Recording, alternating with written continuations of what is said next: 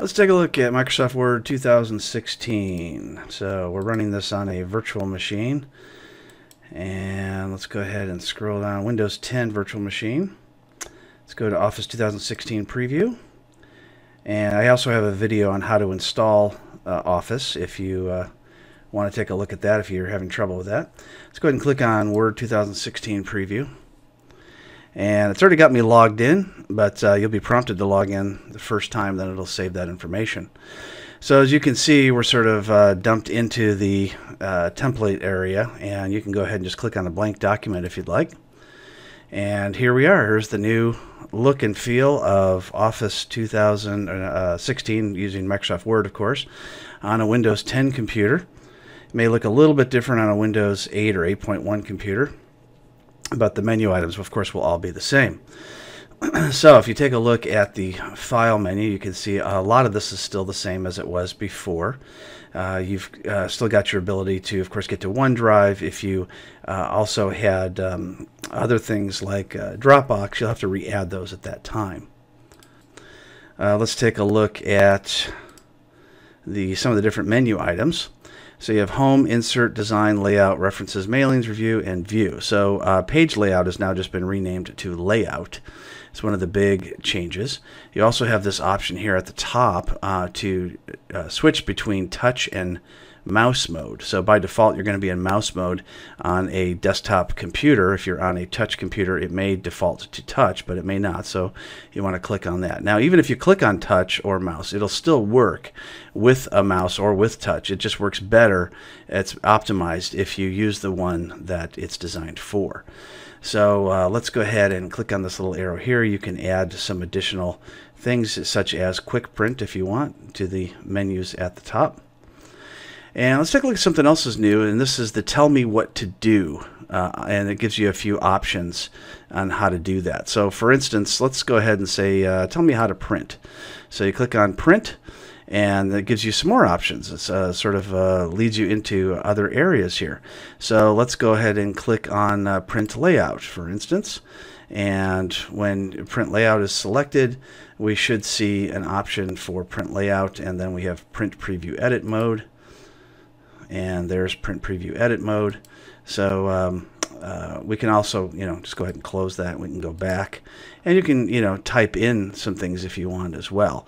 So let's say how to save a document, and look at all those different options that come up when you do that. If I hit enter, it's going to choose save as. So it's actually trying to help me save a document at that point. So that's kind of a cool thing to have. Let's take a look at some of the other menu item changes.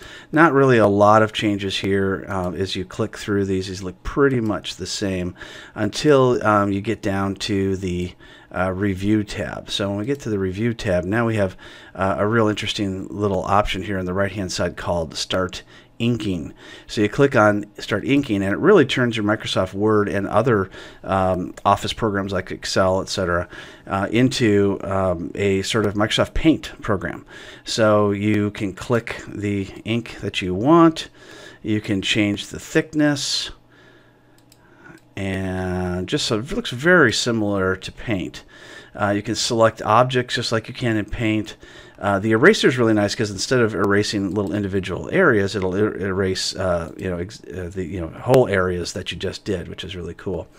You also have an option for the highlighter. So by default, it's going to, of course, go to yellow, but you can change that if you want as well. So if you have some text that you want, let's just go ahead and undo that. Let's go and type some text. And let's say we wanted to highlight that. So let's go ahead and highlight that in green. So there's our highlighter. So kind of cool. We could highlight pictures or anything else that we want. We can, of course, change the color just like you can any other type of paint program. And when you're done, you just click Stop Inking if you want, and then click on the menu item that you want to go back to. So this is over here on the right hand side. This gives the name if you're logged in, whoever you're logged in as.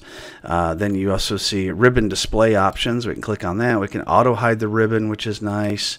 We can bring it back. We can There we go. Show tabs and commands.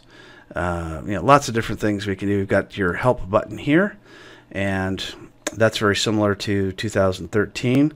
So anything that you need help with, you can type it here. It is a little bit redundant, of course, with the tell me what you want to do box up at the top, but you might find some things in help that you don't see in that particular area. Of course, you've got the close, and you can toggle between full screen as well. And then if you want, you can go ahead and send a smile, send a frown to Microsoft or other people if you want to. So let's go ahead and click back on the File tab, and you're going to have some different options.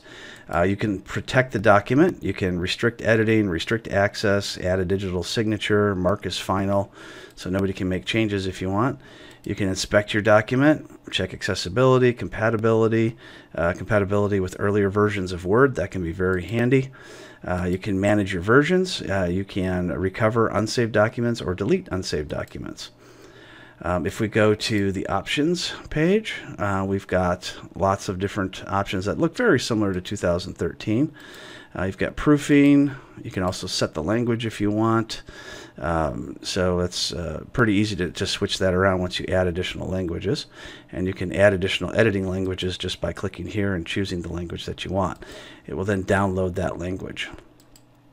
Clicking on Advanced, customize ribbon. So if the ribbon doesn't look the way you want, you can go ahead and you can make changes. So you see the main tabs here. Here's our main tabs that we just saw earlier. If you want, you can add the developer tab. So if you're a developer, you want to see that, you just go ahead and click OK. And now we have a developer tab, which allows all kinds of different additions to your look and feel of Word and functionality as well. So there's a general overview of Microsoft Word 2016 on a Windows 10 computer.